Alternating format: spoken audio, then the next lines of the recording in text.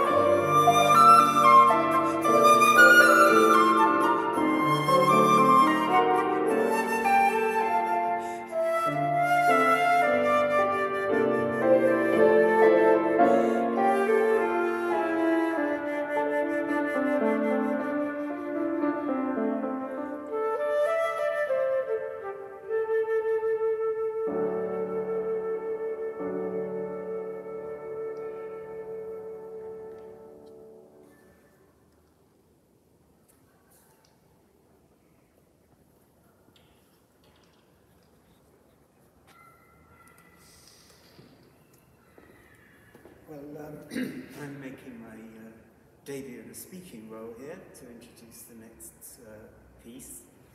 We're taking you back to the 60s, which I think I'm safe in saying Anne would not remember, but I certainly do.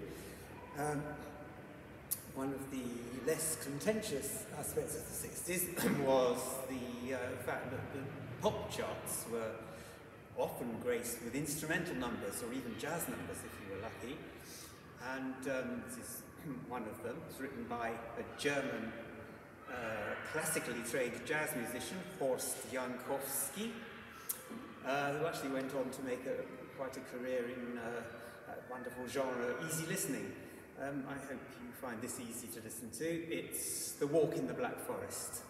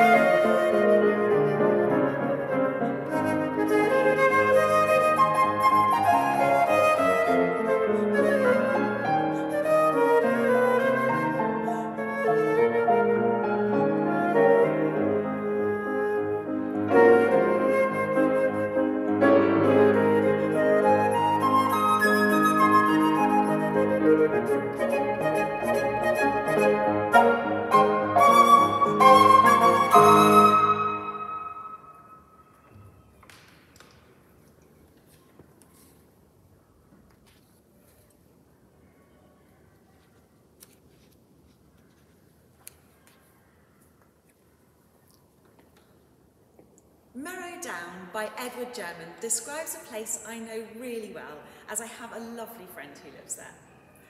This song takes its lyrics from Rudyard Kipling's Just So stories, and also mentions Guildford and the River Wey, some of which some of you might live there, might have visited it, or know it well.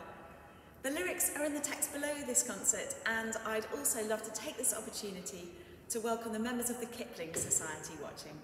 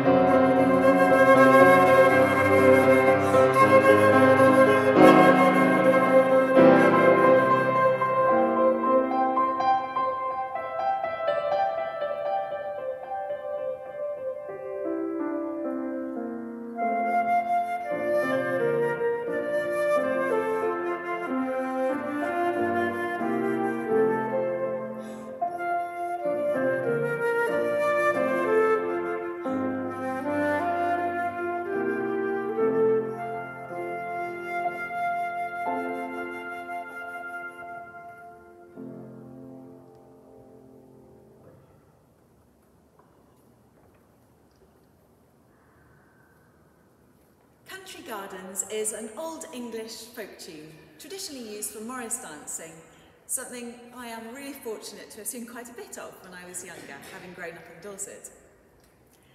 The Australian composer and folklorist Percy Grainger helped popularise this tune for the 20th century by arranging it for a piano version in 1918. I think he was probably quite a character, and I'd love to have met him, because later in his life he commented, "The typical English country garden is not usually used for growing flowers. It's more likely to be a vegetable plot, so you can think of turnips as I play it." So whether you think of flowers or turnips or any other features of the countryside, we hope you enjoy Country Gardens by Percy Grainger.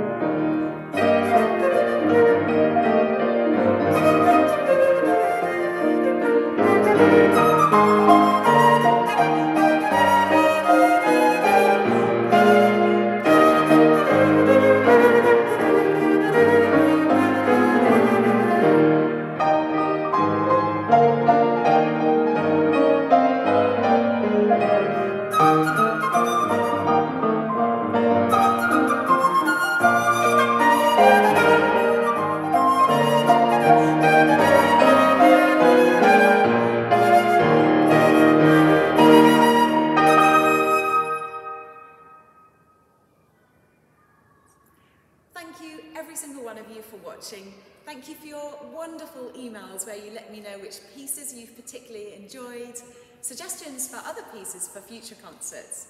And thank you so much for your donations towards your ticket cost, because actually that's what allows us to plan future concerts.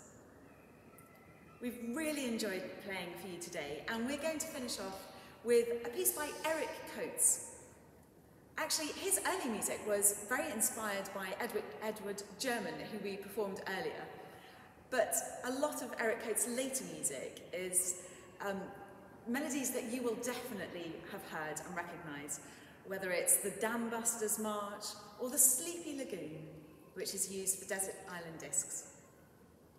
This piece, In a Country Lane, is in a similar lilting style to the Sleepy Lagoon, and so perhaps we can use it as a picture of us walking tiredly but contentedly back home at the end of a lovely day in the country.